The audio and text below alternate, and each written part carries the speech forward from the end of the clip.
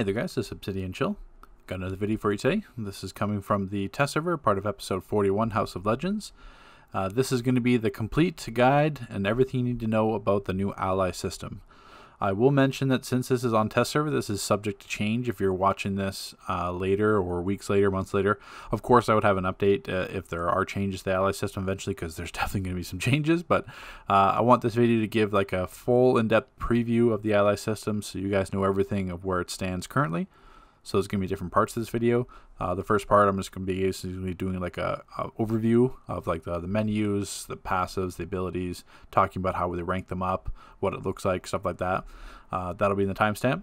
The second part of this video will be going into more in depth, so looking at the actual damage breakdown, like the catalyst breakdown, everything like that. So you'll be seeing my Excel spreadsheets for that.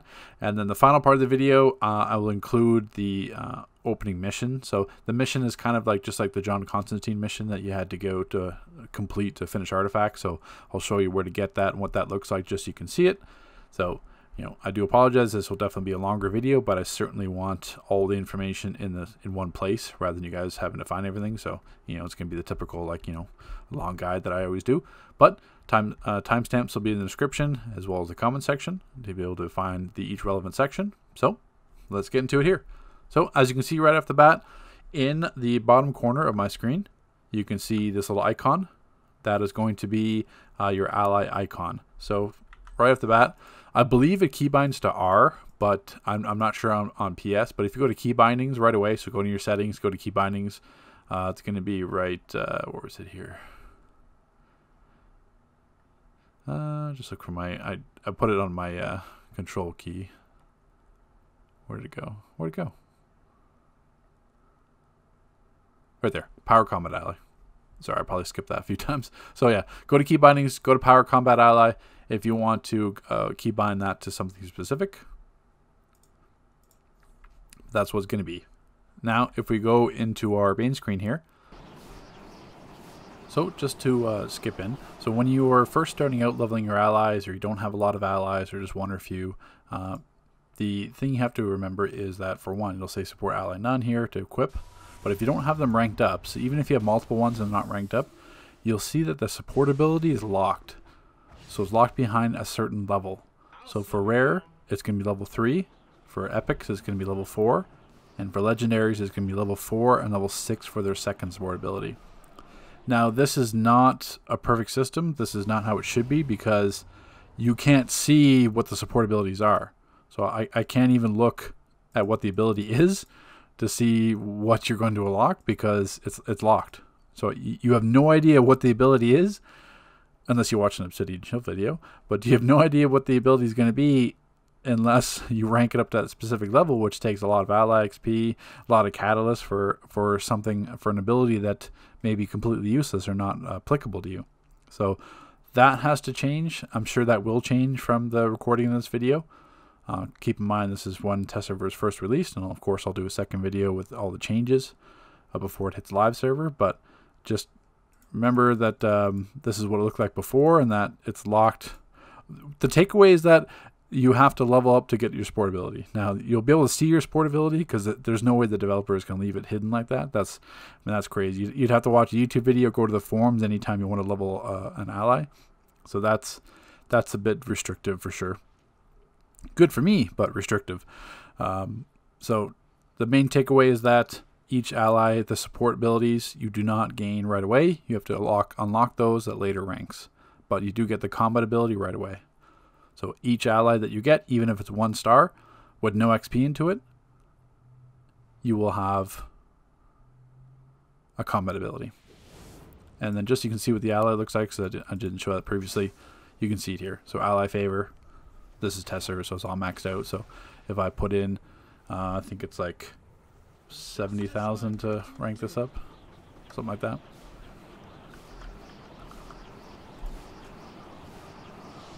And I would fortify normally, so that's all you do there. So it's a little bit different because it's not actually nth metal, it's actually in the currency tab. So you don't have these in your actual inventory, it goes directly to your currency tab. But that's what that screen looks like, because I couldn't show it before. So just wanted to highlight what it looks like when you have no allies or they're not leveled up to max to where the abilities are locked. So let's kind of break this down here. So in the menu itself, we have a combat ally and we have 2 support allies. What that means is that when we summon an ally, as you saw in that summoning, then it's going to summon Zoom, and he's actually going to deal the damage.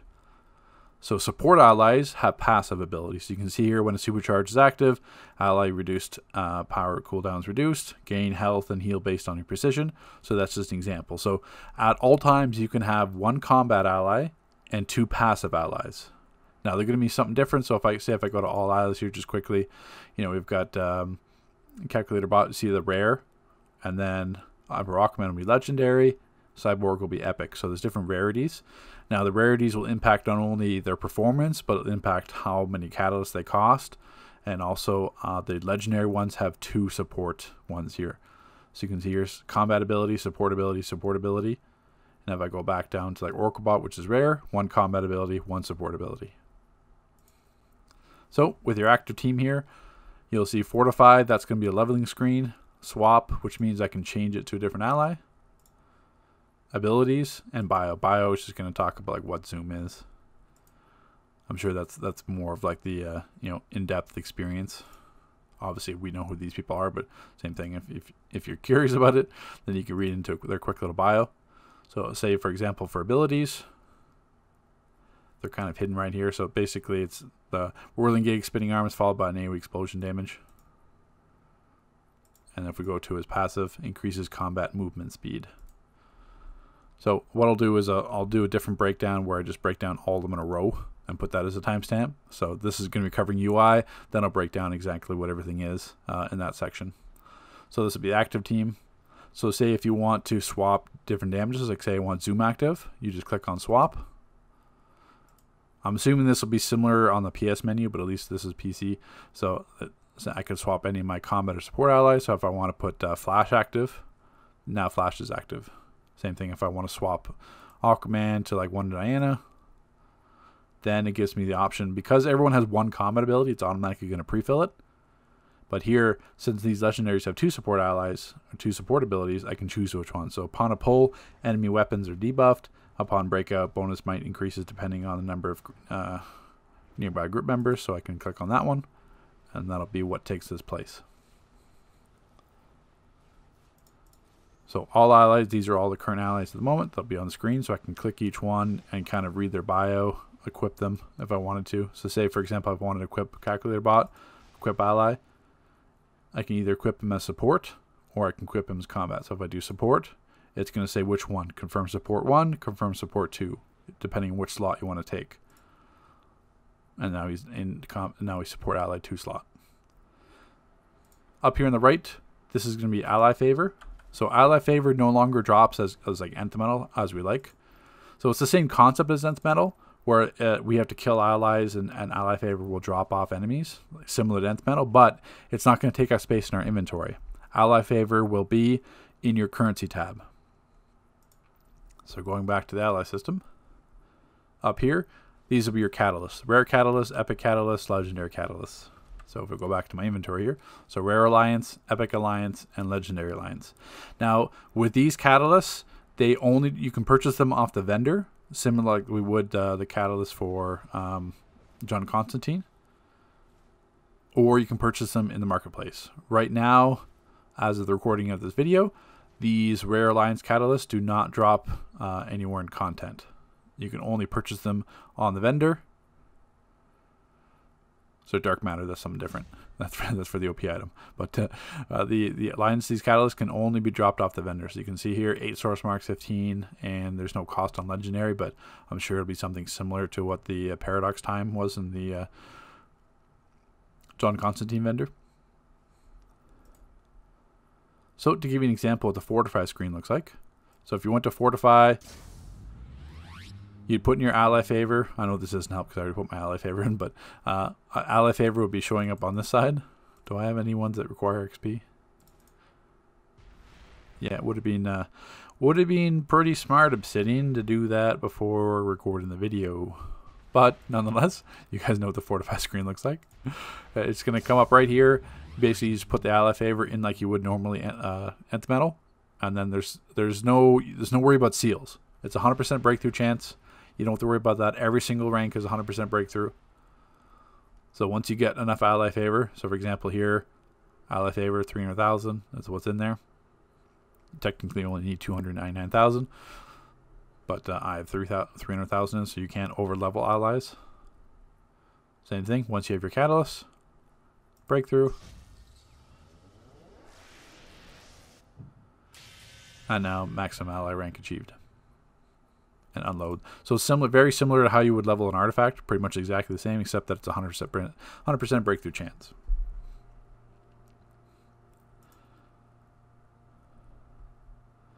So I think that pretty much covers it. With I haven't done the abilities yet, but I'll do that in a moment. So same thing, all allies, combat support. You can view each one here and their support abilities. So right now we have 3 legendaries. Emperor Aquaman, Queen Dianna, and Flashpoint Batman. You'll see there level 10. So that's how many levels it takes in terms of XP and catalyst, which I'll show in my breakdown in my Excel sheet, so don't worry about that. I'll show you exactly how much ally favor you need, as well as like what each rank requires, as well as how many catalysts and total catalysts. And then the rare ones will have level 5. And we have 3 rares: Calculator Bot, House of Legends Bot, Oracle Bot. And then we have 3 epics, which is going to be Cyborg, to be level 8, or Cyborg, Flash, and Professor Zoom. So that is a walkthrough of the actual UI menu. Now let's touch on the actual abilities of each of the allies. Okay, we have Calculator Bot, the rare. So combat ability, Assertion Assault, deals damage over time to enemies in the red ground target. Support ability will be Roll Aid, heals a small amount on roll. That'll have to actually test if it is a roll. The way it was described to me is that every 20 to 30 seconds it can proc a heal on yourself while you're taking damage. So if you're on the sparring target with Amulet, that's not going to count because it's damage you're doing to yourself. It has to be actually something attacking you. But I'll have to see if it's actually a roll. So TTB on that one. Some of these passive abilities are a bit awkward to test and explain the way they're worded, but we'll get to his combat ability here. As you can see, each time that the icon will change with which one you actually are. Overclocked and super cool.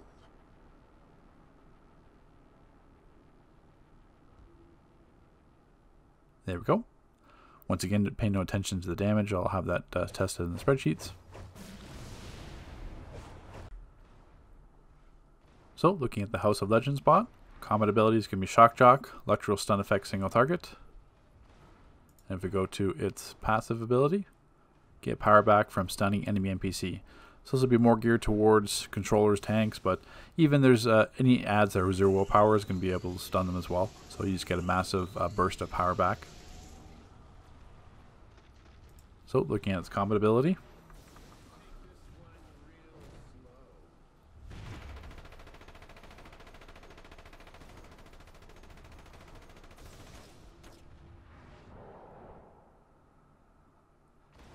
and there's House Legends bot.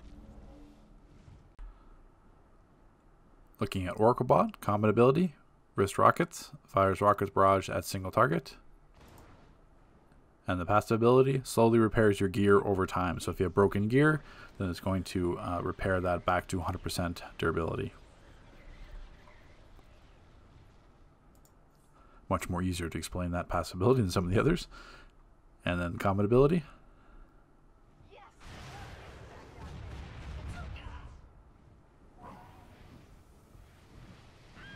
And there's Oracle.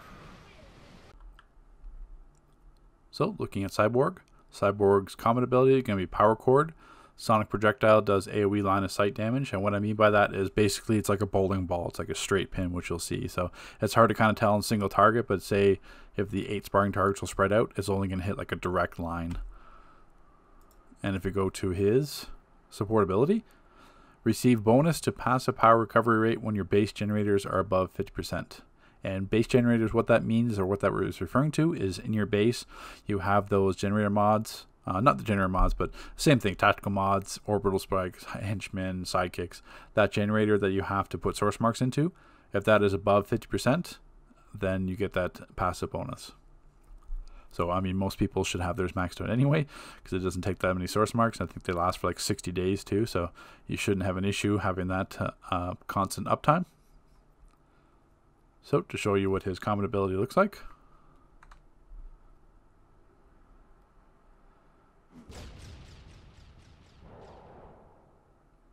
And he's gone. So the common theme is that all allies are usually out for less than 6 seconds for the combat abilities. Okay, so giving an intro on the Flash. The Flash's abilities, combat abilities, can be Tornado does 100 damage, which we'll show here.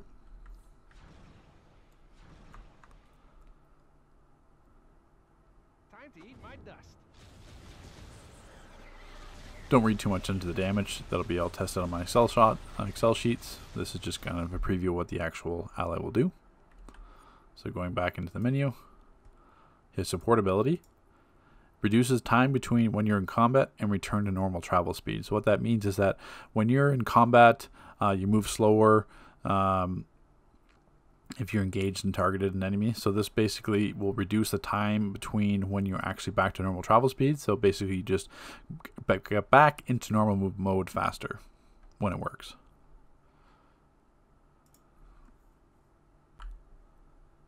So taking a look at Professor Zoom, combat ability is going to be Whirligig.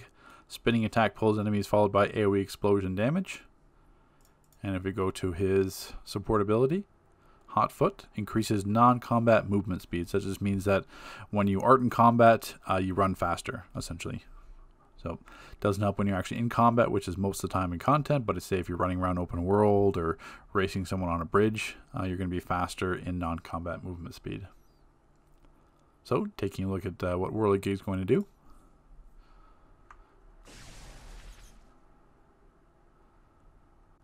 Don't make me laugh.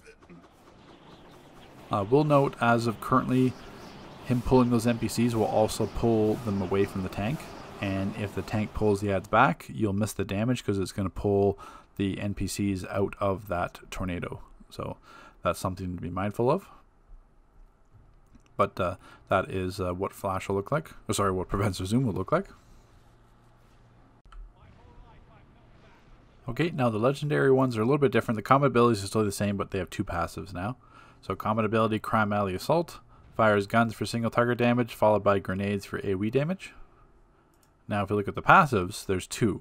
So you can only have one at a time. So for example, like I said before in my intro one, if I go to my support ones, and then swap this for Batman, I have to pick which one, but for example now if I go to try to put him on my second one, if I go swap Batman and put him on my 2 one, it's going to overwrite.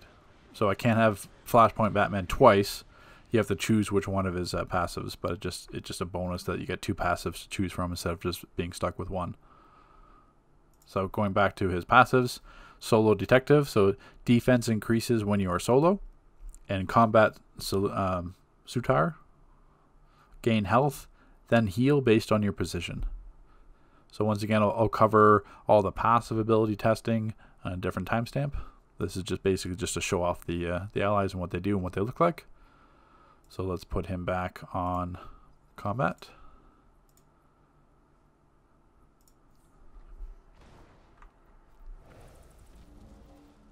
You're mine.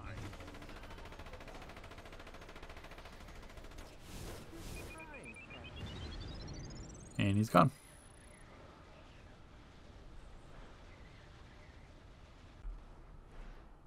So the Queen Dianna is a little bit different. This one is more geared towards tanks. So combat ability, there is no damage component to it. It just taunts enemies. And if we look at her passives, take that. Upon pull, enemy weapons are debuffed. May apply to bosses. Depends. You can't really pull any bosses, so it should just be regular NPCs. And then don't weaken. Upon breakout, bonus might increases depending on number of nearby group members. So that'll be handy for Earth battle tanks, spamming Jackhammer. But I'll show you at least what the command presence does.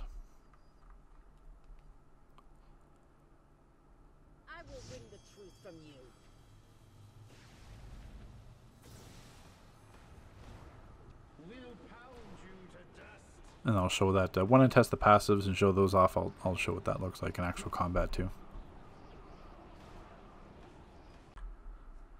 This brings us to Emperor Aquaman. So combat ability, release the Kraken. Kraken tentacle stun and damage enemy in AoE. And it's 2 passives.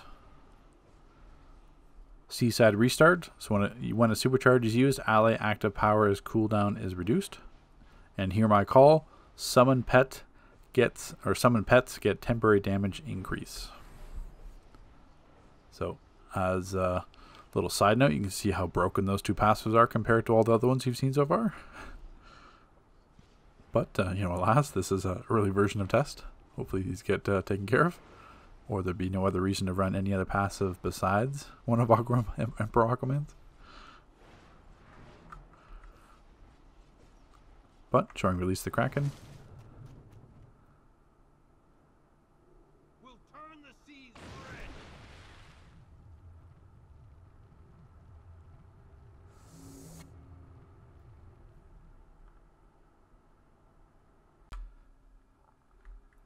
Okay, so now to the actual spreadsheet stuff, which I'm sure you guys are all waiting for. But first I want to touch on the actual XP and the catalyst breakdown, and then we'll get into the actual damage. So basically here, leveling up a rare ally, which would be the blue ones. 8,500 XP total, 7 catalysts, all just the rare alliance. You don't need any epic or legendary. And then technically, at least what it says in the description is that epic alliance is 8 source marks. So to level up the epic ones, the purple, that'd be like Flash, Zoom, Cyborg. It's going to be 75,600 and total ally favor XP required. 68 catalysts. So you can really see the jump in the catalysts, the requirements. And then for the epic alliance ones, it's 15 source marks. So at least we don't need any legendaries, just epic and rare. But that's still a hefty chunk of catalysts to be able to do that. By comparison, you'll see here, which I'll touch on the summary, but to level an artifact from 0 to 200 is 137 catalysts total and about 1,382 source marks. And then how these stack up against those prices are the epic ones are 8 source marks for 7, so it's only +1, so that's not too bad. They're about the same. The cost here, though, on the epic alliance, they're 15 source marks each, and the quantum field energies are only 10, so that's an increase of 5. There is no price on the legendaries yet. It's just blank. It doesn't say a source mark cost. So I'm assuming we can purchase it with source marks on the vendor, because they're not going to drop in content. And if they were purchasable only by the marketplace, that'd be completely pay to win and broken. So I'm assuming they just haven't added the source mark cost yet.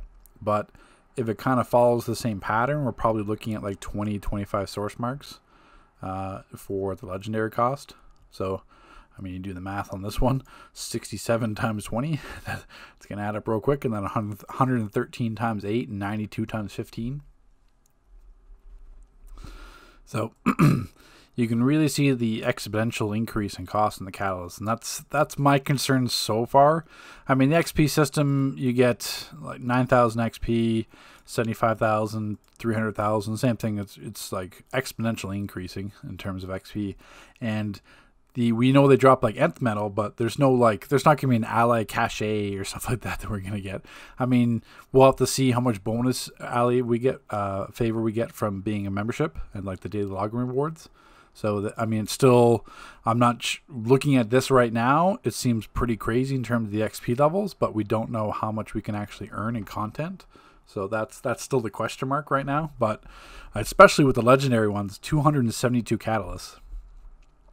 You know, compared to, you all know how much of an issue it is to get artifact catalysts to level up 0 to 200, which is only 137, and we need 272. So if you did all the math on the source marks and everything, it's like 3,000 source marks. Potentially, between 3,000, 3,100 source marks just to rank up one legendary ally. And at 3,000 source marks, that's 300 raids you got to run. I mean, Phos 3 gives 10 source marks as a reward, but I mean, you got to run it 300 times to be able to get that many catalysts. So that's my concern. The numbers are pretty damning right now, but we'll have to see how they offset. So, and summary wise, so it's a 789% increase to go from rare to legendary in terms of the XP that's required. To go from epic to legendary, it's a 295% increase. And to go from 68 catalyst, the epic requirements, to go to legendary, 272, it's a 300% increase. And the other weird thing I found, I thought it, like, when you level an artifact, it's the same level. So, a rare one has level 1 through 5, epic has 1 through 8, and legendary is 1 through 10. So you would think that 1 through 5 would be the same for both, and that 1 through 8 would be the same for both. But it's not. It's not like an artifact. They're completely different. So it's a 33% increase from going from the rare alliance on epic to the rare alliance 1 through 8 on legendary. And it's a 45% increase in catalysts to go from the epic alliance on epic ally to epic alliance on legendary. The same levels. So it's not the same catalyst cost across all levels. They've also scaled up and increased how many catalysts you need. So right now, XP we know we get from drops and stuff like that, but catalysts, there's only two ways to buy it: the marketplace or from the vendor, and those are some hefty source mark costs. So that's interesting. We'll see how that plays out. Oh, and the other thing too is the main thing on artifact nth metal, it can crit, so you have the chance to save that, but they took away that feature. So ally favor cannot crit. So it's a 1-to-1. So you have no chance to crit and skip some source marks or skip some XP, etc. So to the damage components, this is what I'm sure most of you are wanting to see, actually, how they perform. So we'll look at the rares first. So there's 1 through 5. This is tested on the 5 targets in the new House of Legends. There's some single target base, so that's why there's going to be 5 targets, 1 targets for that. As you can see here, through the star level, so the base damage is about 43k, 47k, 43. So the base damage is pretty similar, and how they rank up is pretty similar too. 225, 236, 228. So even the damage is pretty split evenly from single target damage to AoE damage here with Calculator Bot, how they go. So as you can see here, the damage percentages pretty much follow the same thing. So 50%, or basically 100% increase in damage from level 1 to 2, and it's like 50, 30, 20, 50, 30, 20, 50, 30, 20 in that range. So the rares, I would say they're in a good spot. It's only 9,000 XP, and you get 220k damage, single target. This may not be as necessary, depending if you want the abilities leveled up, the passives, which I'll touch on after the damage. Or you get Calculator Bot, nice little AoE, simple damage, it's 225. So, compare that to like a pet. A pet damage in 60 seconds would give you like 750k damage. And an ally gives you, or a rare ally gives you 225. So that seems okay. It doesn't seem like too much of an investment in XP or catalysts for substandard damage. It's still going to be less than like Robot Sidekick or less than a Henchman. It's probably pretty similar to Henchman damage if you think of it like that. So we go to Epics. Epics are a bit weird. So, you saw the increase. So we're looking from 9,000 technically to like 7,500. So it's still a fairly big increase. And we've got Cyborg. Cyborg is really weird with how his projectile is based. So it's completely line of sight projectile. So think of it like tossing a bowling ball. So anything the bowling ball hits will take some AoE damage, but it's like a very completely straight. So you can easily miss an ad if it's like 5 feet to the left or 5 feet to the right, etc. So it's very easy to miss damage and miss hits on Cyborg. They tend to scale evenly, but it's really awkward positioning wise for Cyborg. If you tank pulls ads or like the ads move or anything like that, actually using this in combat, not just on a stationary sparring target. If it's hard to use on a stationary sparring target, imagine how hard it is going to be actually in a raid. So Zoom right now, Zoom is the clearly best. It's not even up for debate. It's not even remotely up for debate. Zoom probably does more damage than all the other allies combined, even the legendaries. So, obviously that's a bit overtuned. So level 1 is 300k. So I mean, so that's the funny part too. It's like a maxed out Cyborg, level 8 maxed out Cyborg, 7500 XP is the base damage of Zoom. What? I don't understand that scaling. Even Flash. So I know Flash was overperforming before, but then he kind of got adjusted. But I mean, we're looking at a maxed out or a level 1 Zoom, like no XP, level 1. You got Zoom to drop, you just attached him and just equipped him. Level 1, no XP into him. He's doing 300k base damage, which is almost the same as a max Cyborg and more than a maxed Flash for the same number of hits. Same target, same number of hits. Sorry, the same combat time, just up to 1.2 mil. So it's doing 1 million more damage than Flash. So obviously that's going to change, but that scaling is kind of funny. Zoom, basically it's a pull in CC, so it basically spawns. He's going to yank the ads towards him and then do like an AoE tornado effect, like you saw in the preview. The tank that can interfere with the tank because it can yank ads off the tank, and then the tank's going to pull them back and kind of fight back and forth. So that can be somewhat annoying. You're going to have to kind of wait for the tank to pull the ads and then summon Zoom rather than before. Flash is a ranged cone AoE, so not only that, it's even harder to use Flash than Zoom. Zoom's really easy to use. He teleports to the ads, does a tornado, and pulls them. You know, it's hard to miss with Zoom. You would have to have an external force like a tank or something pulling it. Where like Cyborg, you can easily mess up the positioning. Flash, you can easily mess up the positioning because of how tight that conic damage is. So that's why I think it almost should be like reversed. Like zooms should be much lower, like 60 to 200k instead of anything else. What it is, because Zoom is the easiest to use. So for the legendaries, they're a little bit awkward because legendaries, they seem like they're geared more towards their passives and having the 2 passive abilities than actual damage. So you saw the difference. I mean, 295% increase in XP, huge increase in Catalyst, a 300% increase in Catalyst. So like all the effort it takes to level up a legendary, and its damage is pretty much the same as like Cyborg or less. Or at least for Batman. Batman does a single target pistol burst and then does those grenades. So the grenades technically could hit more targets or they can miss targets. Just depends on the ads and how they're grouped.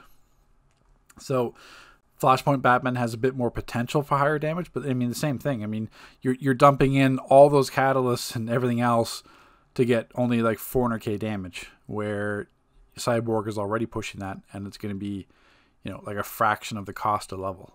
So that's why I can't really understand. I understand that these legendaries have 2 passives, but at the same time, you can't use both passives. So if Flashpoint Batman had 2 really good passives, you wanted to use both, you can't. You still got to pick one. It's just the advantage that you get to choice between 1 or 2. But at least with Flashpoint Batman, one of the passives is like an increase in defense and solo content. I mean, that's inconsequential. I mean, that's not going to impact anything. Who cares? So it's already one passive of Flashpoint Batman's that you're putting all this XP into. It's already really not worth it because it's not going to be beneficial at all, especially not in a raid or content. It's only going to be for like solo open world content, where at that point you can take shields and soders and whatever you want. Like it's not hard to survive in solo content.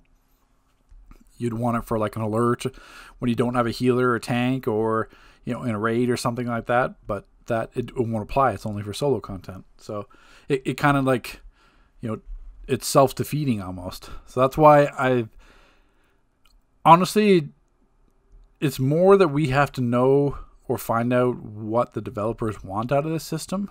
And I guess that's the question. Because like I said before, like if they want to gear the legendaries completely towards their passives, that's fine. But you can't have, unless the passives are like completely game breaking, it doesn't warrant 300k XP and like 272 catalysts to rank up. So if the damage was like, Zoom level damage, then that makes sense. Because it's like, okay, I have great base damage and I have great passives. So I have to make the choice between using it as a passive or a damage ability. But we don't have that. We have low base damage and then kind of suspect passives. Queen Dianna is more of a tank pet, or not pet, but ally. So Queen Dianna will summon the shield. It reflects some damage back. The reflected damage is based on the star level. And then it's got the tank passes basically when it pulls an ad and stuff. But Queen Dianna itself does no damage. The reflected damage doesn't, obviously won't kill Dianna because she can't be targetable. And then Emperor Aquaman. Aquaman, this one, it's actually really, it's a massive AoE. I mean, if you're standing in the middle of the House of Legends, it'll hit like 2 separate sets of 5 ads. The radius on it is huge. It's probably at the render distance, like, Celestial Healing. So it's a really nice stun. So if you're a DPS, no matter what, it's going to stun enemies. So if you're any roll, it's going to stun, which is kind of handy. But I mean, the same thing, the base damage is completely inconsequential. I mean, a maxed out Emperor Aquaman's 258k damage. I mean, once again, you're investing all that into it, only for 258k damage. However, the passives for Aquaman, like you saw, are really powerful.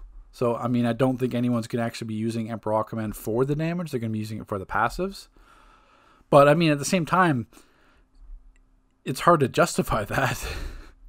I mean, the passives are great, but like, are the passives worth, like, $200, $300, $400 investment or whatever these are going to cost in terms of if you're leveling it up through the marketplace, or the time invested in game, running like hundreds of raids to be able to get the source marks to pay for these catalysts? Are the passives that strong? So, I don't know. It's kind of an awkward spot. It's like, these feel weaker compared to their time investment, but it's almost like you can't make them OP because that's just ridiculous. You can't, if you make all the allies, do base damage 1,000,000 or whatever, that's just going to be completely overbalanced.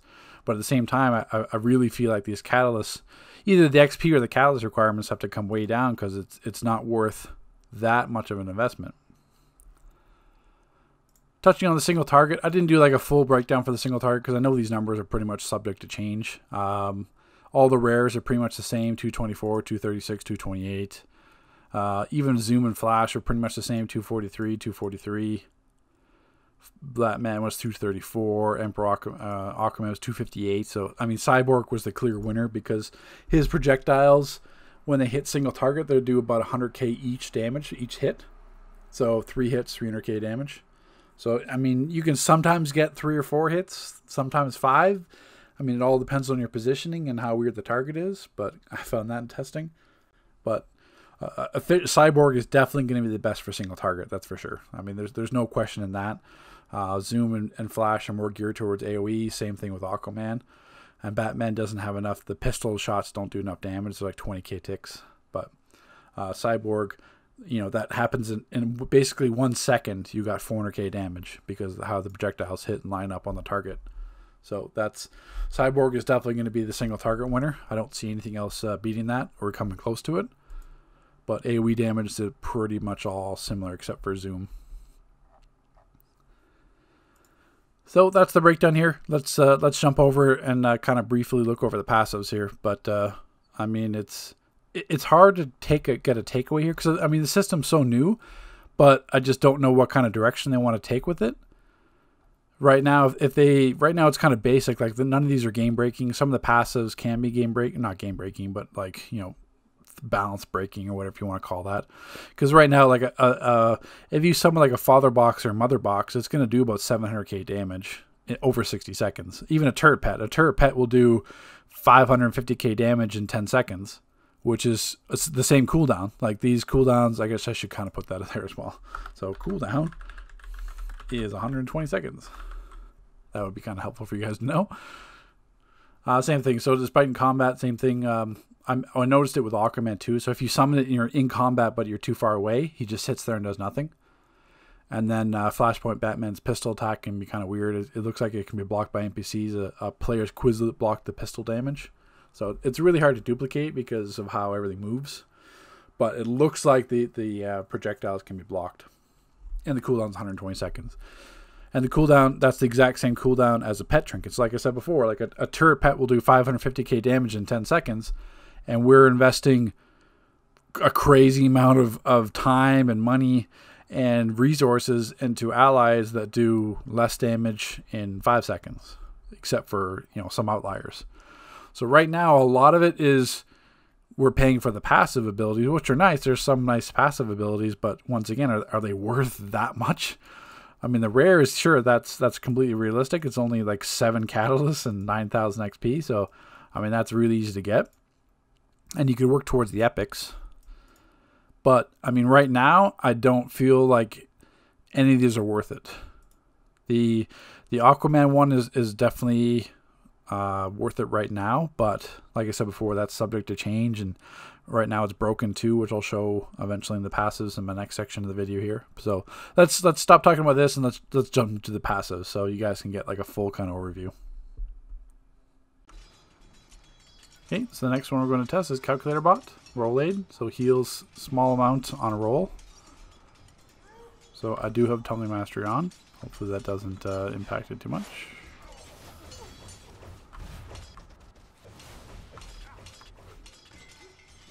Need them to attack me a bit more. I don't have anything else that's going to heal. Blast Adapter, Accelerated Berserk, Penetrating Strikes, Max Damage, Head Mod. Like there's nothing. I have no self-healing ability at all. Leg Mod too. There's nothing in legs.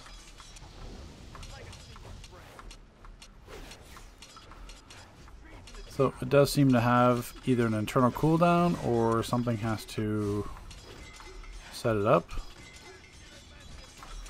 Like, do I have to dodge damage for it to apply? No. Oh, it just happened again there. So, seems to be not the most consistent thing. I mean, I'm definitely dodging some of their attacks here.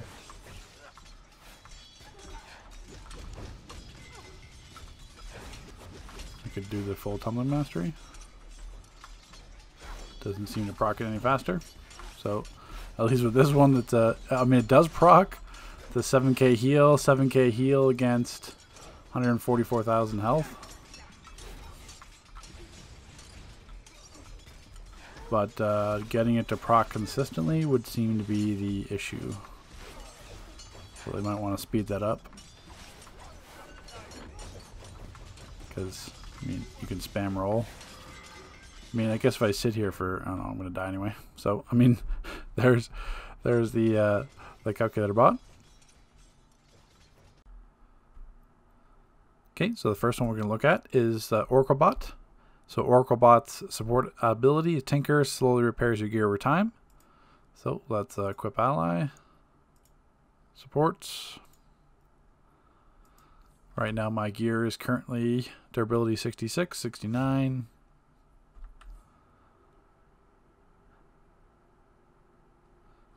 And as you can see, it's going to be applied as my active support ally.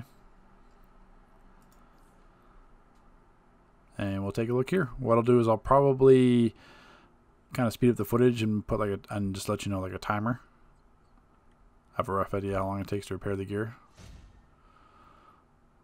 So, I mean, even as we've been watching, what's that, in the 70s now?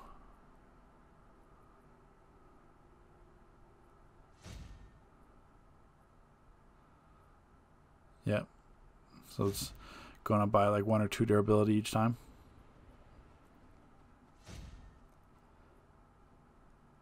You hear the sound effect each time though. Not sure if you guys can hear that with the audio, the game audio, but I'm hearing the like gear, like equipped gear sound effect each time. But as you can see here, 72, 72, 74. And it's been like less than 3 seconds.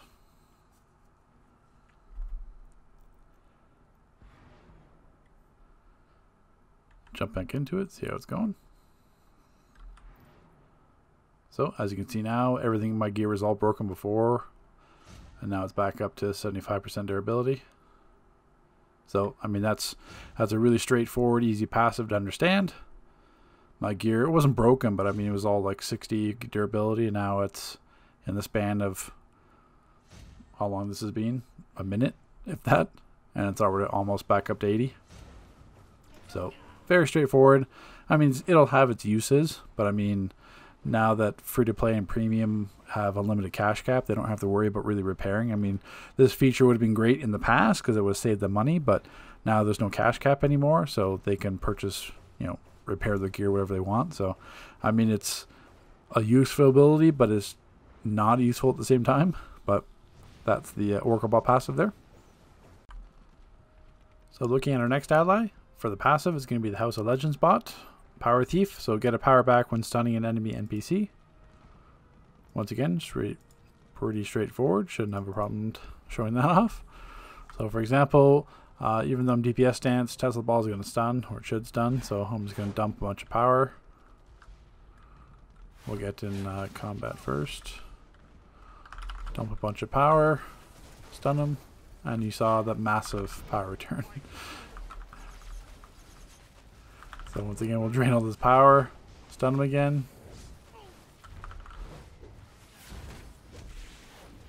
Oh, we need Tesla to actually stun. It's probably a cooldown on it. There we go, 144,000. So immediately you get your entire bar filled, immediately just by stunning them. So that's excessive. We don't need the power return like that, because controllers will never run out of power, which is not realistic. Because I mean, the healers could run that. There's not even a point of a controller anymore at that point. Like why run a controller when you can just stun an NPC? Like a healers can stun too with like Consume Soul, Nature's got encasements and stuff. So I mean, there's power sets that can stun or take a stun ability. So you would never need a tank would never need a troll. There's DPS abilities that'll stun too if they got 0 willpower. So and even as controller, you could do claw controller, spec like all Vit and no power, and then you could have power return unlimited because you can just fill your entire bar every time you stun something. So I mean it's a nice passive. It's just it can't be like your entire power bar. That's got to be toned down a bit. But I mean it's an interesting passive, especially for like. Obviously controlling, but if you're like doing open world content with like light or mental or atomic stuff like that, you're gonna stun, and then at least you get some power back, much more than you would like from your regular passive power return. But that's just massive. A little bit toned down, but there's the House of Legends passive. So for the next ally, it's a little bit awkward here. So we're going to be looking at Cyborg, who's up here. So receive bonus to passive power recovery rate when base generators are above 50%. Now after this, I'll show you what the base generators are. It's just those ones where you upgrade your henchman, sidekicks, overstrike, as long as that's above 50%. But to figure the passive out, so let's attack this dude, drain, just put a shield up, and we'll like wander around, and you can see how fast the regen's going. Like it's still fairly at a slow pace.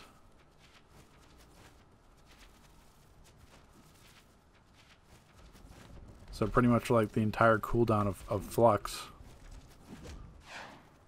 it took to regen power.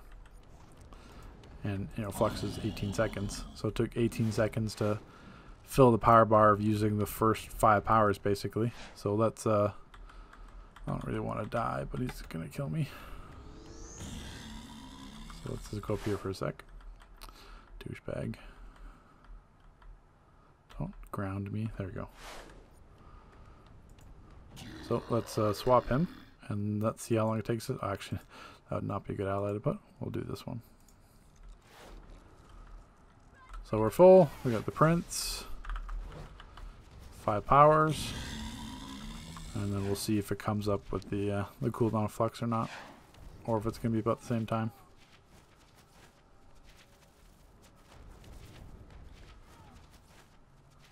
And it appears to be pretty much the exact same time. I mean, I got helped a little bit from my passive from Weapons Expert. But, I mean, that was pretty much 18 seconds. It took 18 seconds to fill the Powerball after using 5 powers before and after. So, I don't see a passive regen rate increase. With or without. Because it should just be your passive power recovery. So, I mean, it's one of 2 ways. Either it's going to show up in your power in, and you would see that as a blue power tick, because that's power you're receiving. But it's showing bonus to passive power recovery. Passive power recovery is going to be your personal regen, like your Weapons Expert, your Hybrid, or your Superpowered spec. and that's your basically that's your passive regen. And there was no increase at all. It was the exact same rate. And if I start to do like, weapon attacks, then I'm going to have the extra power return from that because of my spec.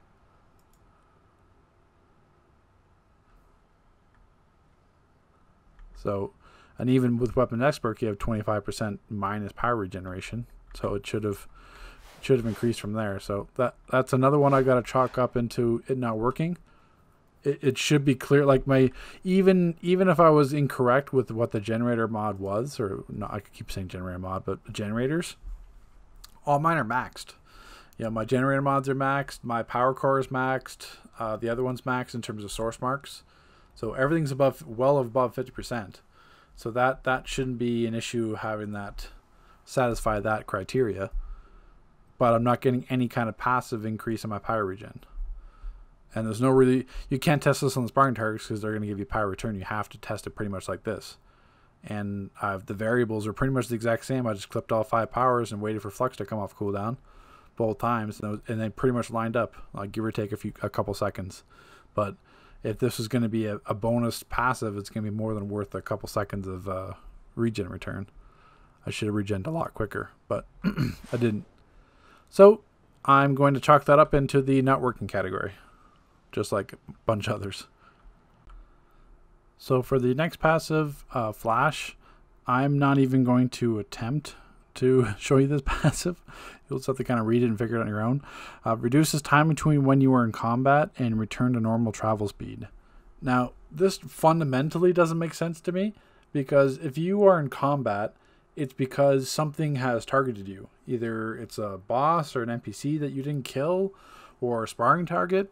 If an enemy tags me and I don't kill it, it still has, either threat to me or still whatever. Like, it's not going to expire until I kill him. I mean, that's how it always is. That's how it works. So same thing. If I tag a sparring target and I walk 10 feet away and just sit there, it's never going to drop. I'm going to be in combat the entire time. So I don't physically understand how this works, unless it means that when that ad dies, how fast you go from combat to non-combat. But I mean, you already get out of combat almost instantly when something drops. So if you kill an ad and you were in combat, you kill it, and you within a couple seconds, if that, you're out of combat. So I really don't understand A, what they're going for with this, and B, how it even works, and see if it would even matter in actual realistic. Because once again, in a raid, in a boss fight, you're not gonna drop out of combat. I mean, there's gonna be a boss fight. It's gonna be ads. You're gonna be in combat the entire time. So I mean, yes, getting out of combat, you could switch your loadout quickly or regen health a bit faster, but at the same time, I wouldn't even begin really to know how to test this without being spending way too much time on it for the amount of effort that it's going to take. So it's supposed to reduce reduce time between you're in combat and return to normal. I know what that means. I know what I know what that concept is, and I'm sure you guys do as well. But practicality or actual in use, I'm not sure how that's actually going to apply, and I haven't seen anyone else figure it out either in terms of their testing. So we're going to leave it at that. We're going to chalk it up to question mark. So it's not broken. It could be working. Just TBD question mark. So looking into Zoom's passive, doesn't appear to be working. So Zoom increases non-combat movement speed. So I've tried this with fast movement and regular movement. So it should be easy to tell in regular movement, because fast movement can be a little bit hit or miss sometimes in terms of my timing. But, I've got Zoom equipped. I'm just going to start running, and then we'll basically time itself to get from the back of that pillar to the back of the next pillar. And this is with Zoom equipped. I mean, once again, not exact science, but I'll basically stop right there. I'm pretty much exactly where we were. And then now we're going to put another ally on. Doesn't matter, Cyborg. Same thing, we'll run just beyond, run back.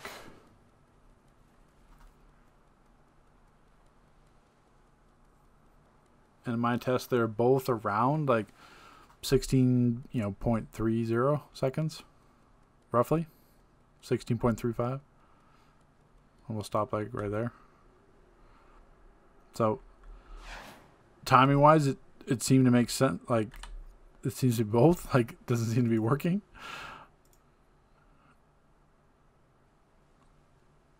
Because I'm not sure anywhere else how to approach that. Because I mean the same thing I can do it like fast movement. So just kind of line myself up here.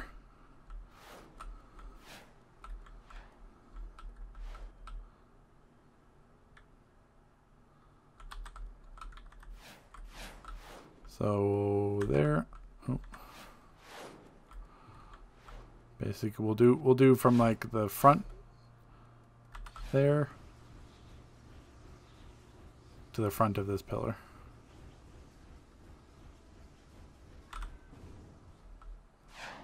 And that was without zoom equipped, or sorry, that was zoom. And same thing, we'll swap to like, it doesn't matter, Aquaman.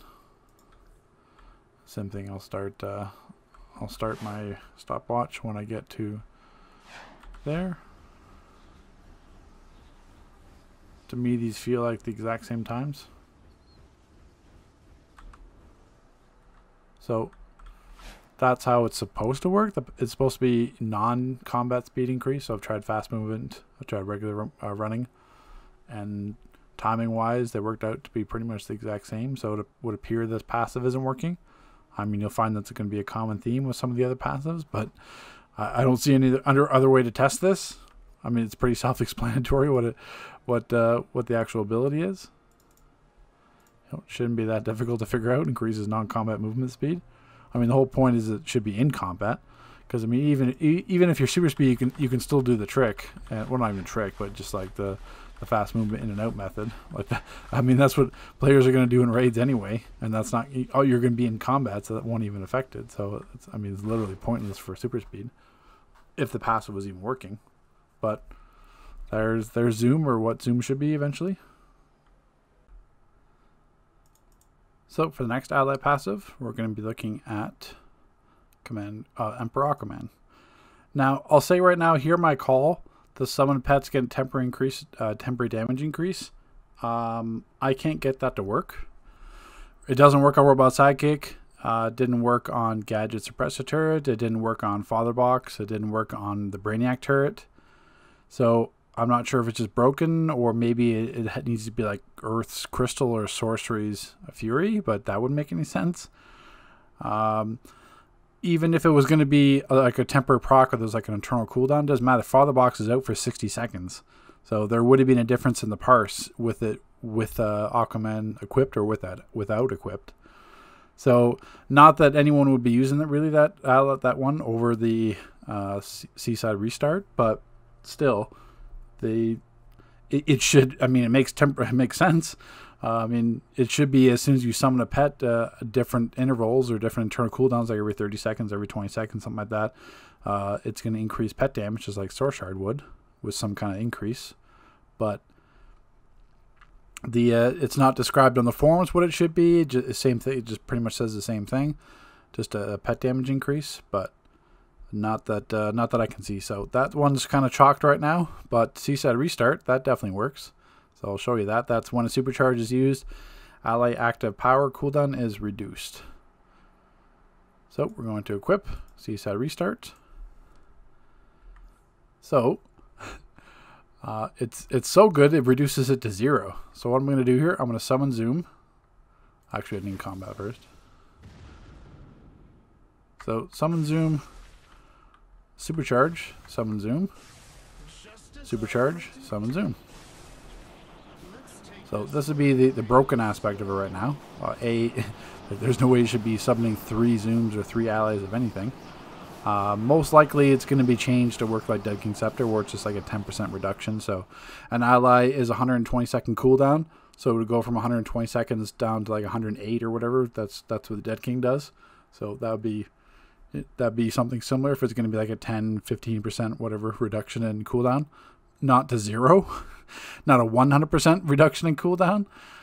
And I'm sure that there should be an internal cooldown so you can't spam supercharges like I just did and have 2 of them out. So there's got to be some kind of, once it reduces it, there's an internal cooldown for another 30 seconds or something to last for the duration of a supercharge. So that will definitely get adjusted. But that's obviously, even regardless, that's still the better of the procs. Because within the meta now with spamming Gemini, you're going to have a supercharge. You're going to be using your supercharge every, 12 seconds if you're Berserk or Circuit Breaker, 45 seconds for Neo, or 30 seconds for any other supercharge, or if you're running 2 supercharges. So, I mean, it still makes much more sense to have that than the pet damage one.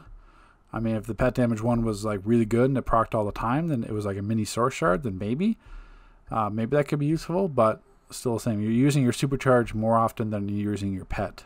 So it makes sense to have your ally faster, especially in terms of it's going to do a lot of damage or, situations like that. So 1 out of 2 passives, I guess, isn't too bad for Aquaman. So taking a look at our next passive, it's going to be Flashpoint Batman. I just want to show beforehand my defense is 61,230. And I don't have Batman equipped. So we're going to swap to his first ability here because he is legendary, so he has 2 passives. So Soul Detective, defense increases when you're solo. So now my defense is up to 63,066. So it's like a 2,000-ish increase, but it doesn't show up in the combat effects. It's there. For what it doesn't show up at all. And I'm assuming once you group it would drop. If you're in like solo content instance, it's fine.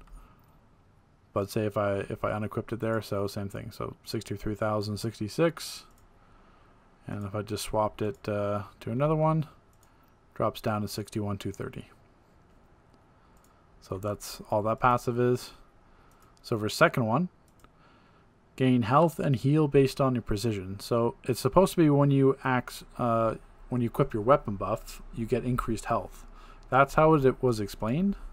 So let's take a look here. So just to confirm, we've got the second combat suture. Health is 144,492. Weapon buff 144,492. So it could be that I'm not in combat, so we'll try that again, even though the weapon buff is clearly applied.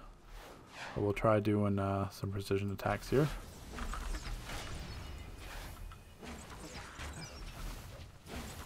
So obviously that was there. 144,492. Hasn't been impacted. I mean, I can see if I'm getting a heal at all. What are the odds? I'm on test server. How many people are in this phase? 3. There's 3 people in this phase, including me. And I have to run into a dude literally when I'm trying to test a passive. Like, what are the odds? There's 2 people on this entire phase, and he's right there at that time when I'm trying to kill an ad. So same thing, I just equip the weapon buff, we're mid attack, 144,492. Am I getting a heal at all? I still have the weapon buff applied for 20 seconds, you can still see that up in the corner. Doesn't help that these things are dying too quickly. Same thing, the weapon buff's applied, I'm not seeing any heal at all. Maybe we'll wait for these to take down my health a bit. Same thing, those guys can hit me too.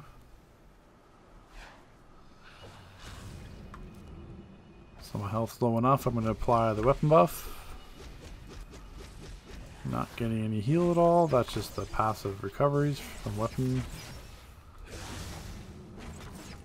Yeah, there's no heal associated with it whatsoever.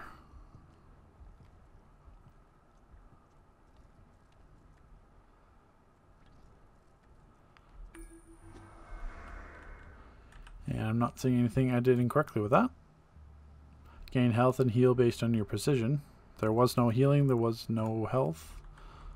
We can try, maybe we can try doing it in actually instance content. Maybe it has to be like that. So I'll go on duty. Solos. Doesn't really matter what we pick.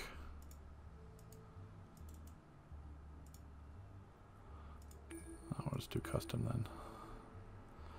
Science Spire, that's fine, that's the new one.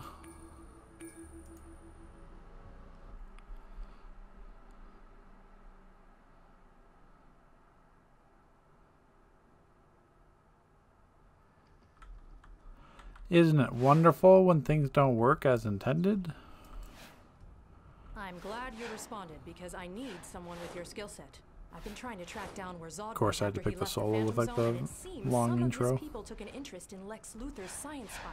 I knew then I needed to investigate. Hurry My up. guess is they're after something in Luthor's database. Let's find out Same what. thing, weapon buff. I mean, it's applied. Same thing, 144,492, so that didn't change anything. So we're actually going to wait for it to drop, and then I'll reapply it. Actually, we can take some damage from these guys. So, it's applied. I mean, I'm attacking. Weapon buff is clearly up. And no health. No healing, no health increase. Just to confirm, weapon buff's up. I mean, I still have taken damage. I mean, my precision's obviously there, 63k. Health doesn't change. So, don't know. I would chalk this up into the column that the passive is not working. Because I don't see there's any other way you can apply that. Gain health and heal based on your precision. Well, I didn't gain any health and any heal in open world or instant content.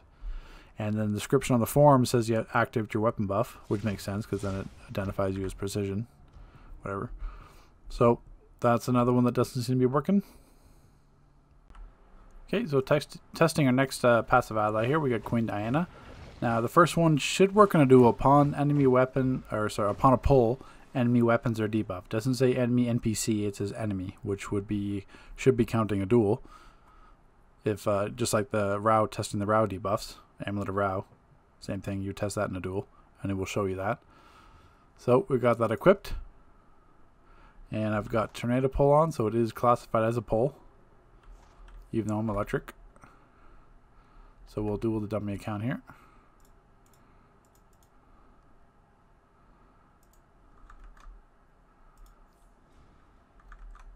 Three, two, one, fight. And we pulled it. And is there any kind of debuff on the enemy ad? I'm just swapping screens. That's why you can't see it. There is no anything in current debuffs or current effects. Is my precision gone down? Nope. Weapon DPS still 6833. Precision is 18354. I can try pulling again. So that was another pull. Definitely worked on the pull. Weapon debuff, weapon DPS still nope, still 6833, 18354 precision. So the same thing. That passive isn't working unless it's classified as enemy NPCs. But if it was an enemy NPC, there's no way I could tell if the weapons were debuffed. You'd just be taking less damage, I guess. But the same thing, there's like a huge damage range on NPC weapon attacks. So, I mean, this one may be a TBD, requires further clarification. If they wanted to say enemy NPCs, it has to say enemy NPC, because then you know that it's not going to work on a player. But by, precedent already in the game, it should have worked on a player. I should have seen a debuff, like an attack debuff, a precision debuff, weapon DPS debuff that should have came up in my current effects tab once I pulled it. And it is classified as a pull, tornado pull. So, as far as I can tell, this isn't working, or it's not working as they intend, possibly.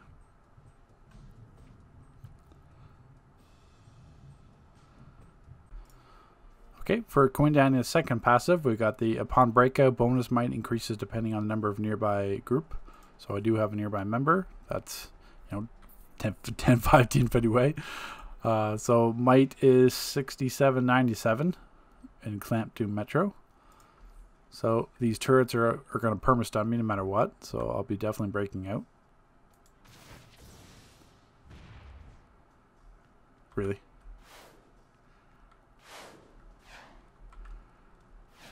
Really? What, the turret is just going to... There we go. Now it's actually going to shoot me. but 67.97.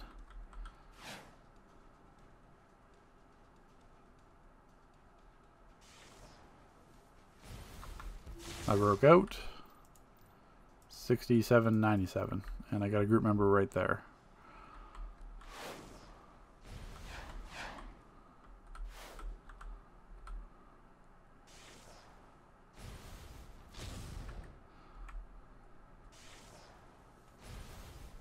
Okay, that's not going to work. I can't be in the air.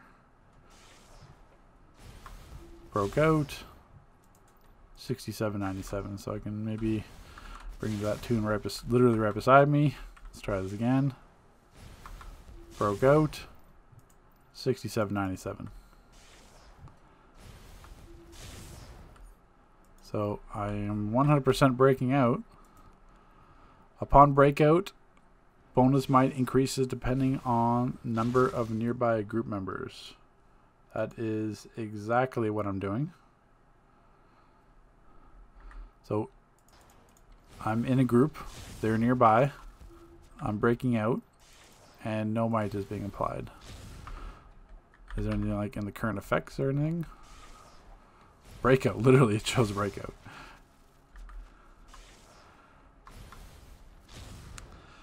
So once again, I don't know how to show you this passive. Once again, from reading the description, it makes sense. Like you would think every time you do breakout, if there's nearby group members, it just stacks and you get a higher base might. Or bonus might. That makes sense, except it doesn't seem to be working. You know, it seems great on like an Earth Tank tune, spamming Jackhammer, stuff like that, for battle rolls. DPS won't be breaking it that much, but certainly tanks will. But, I mean, I'm breaking out each time, nothing's happening. So, once again, I'm not sure if this passive ability is just kind of chalked again. I wish I could bring you guys more passive abilities that actually worked. But, I mean, once this works, then you know exactly what it does. So, it's not hard to gather that. It's not like the Flash one where it's like you don't even understand what it means. Then, at least, you know exactly what it means, it just doesn't work yet. Okay, to get to the introductory mission for the allies, complete the video terminals. So the main foyer, you got the video terminal. It's going to send you all over the House of Legends, just speaking to different DC Legends characters. So once you get to, eventually, you'll get to call allies, which would be speak to Cyborg and the House of Legends on the main observation deck. Can you believe this place? Allies from all across time and space, and I've been working out a system to connect everyone. I started the ball rolling on a basic team for you when something ominous arrived. A batarang from the dark multiverse, with your name, a location under Crime Alley, and instructions to come alone. It's obviously a trap, so if you do choose to go, once you finish speaking to him, you'll be able to travel to the dark multiverse Batcave.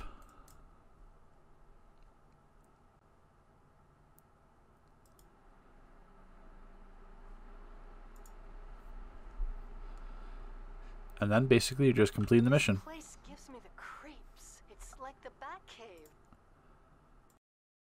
Has to be the Batman who laughs. This is gonna be a problem. You really walked right into my obvious trap all by yourself? This was almost too easy.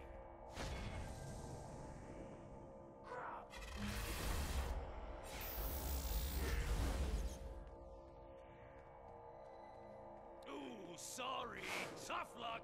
You'll have to be smarter than that.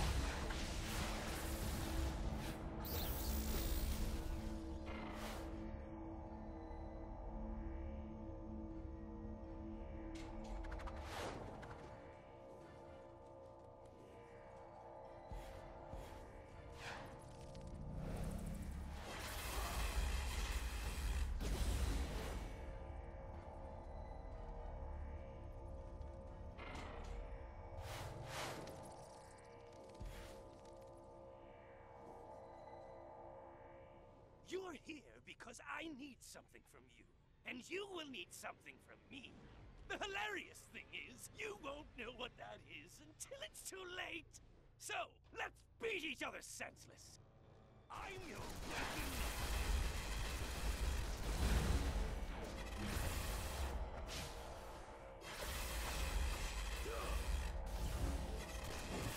Not too loud. But I brought allies, and you didn't, so I win. I'm going to enjoy this. Here, I've got your back. You got this. I'm here for the party. Where's the cake? What a joke.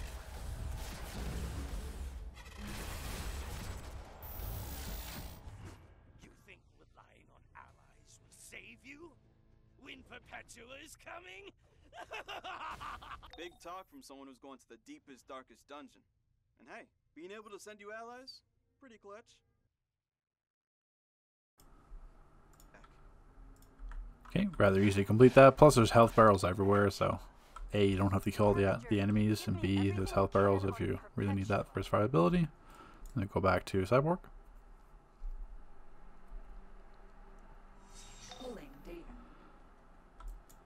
That was too close. Now we can speak to Cyborg, and he gave us our first introductory ally, Oracle Figure out Bot. ways to strengthen your team.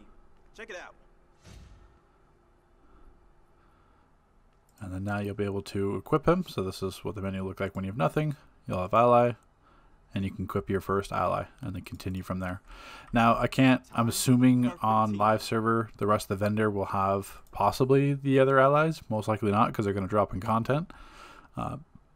So that most likely this is where you're going to be purchasing your catalysts and possibly ally favor, but most likely just where your catalysts are going to be, and all the allies are going to drop off open world content.